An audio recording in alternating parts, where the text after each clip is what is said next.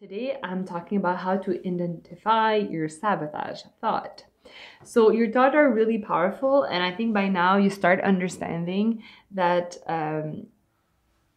what you think and how your brain thinks, it can really lead to failure and make you fall off the wagon.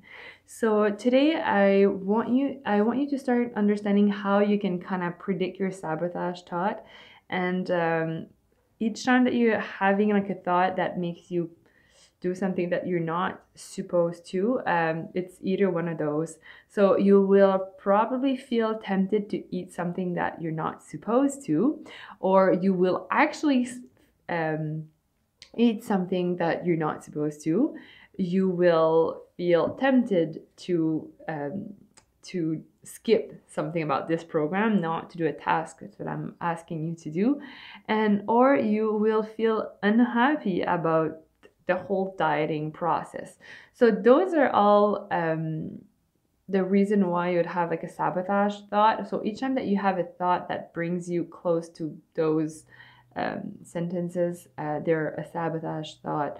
So you need to understand what are the ones that you do the most, and from all those you need to come up with an answer. So when those happens, you can have like answer before it actually happened. So like let's say when I have those thoughts, it's probably when I'm trying to do a task that I don't like to do, or I don't want to do. I feel that I want to kind of splurge into food that I should not have, or binge a little bit just because I don't know, like it's almost to reward myself.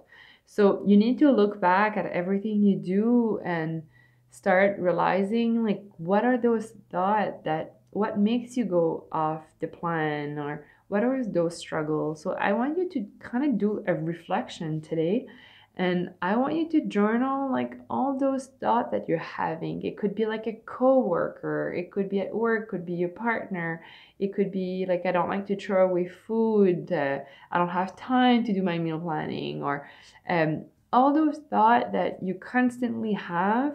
I want you to write it down, and aside of it, I want you to write down your answer for it. And well, okay, my I don't like to do that task. Well, for me, I realize that if I'm doing that task beside someone, so I'm not alone to do it, I have less tendency to binge or eat stuff I wasn't supposed to. I feel a little bit better about myself.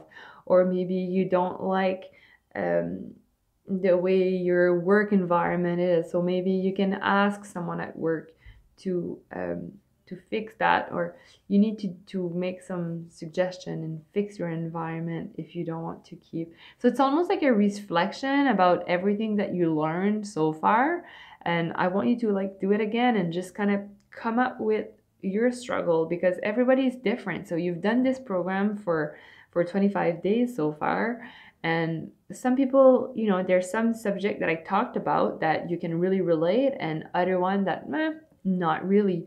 So it's time to kind of put all your own sabotage thoughts together and kind of create something that you can reference to that's for you. So I hope this helped a little bit, and the next 2 days we'll go a little bit more in deeper about this. So stay tuned for tomorrow. Bye bye.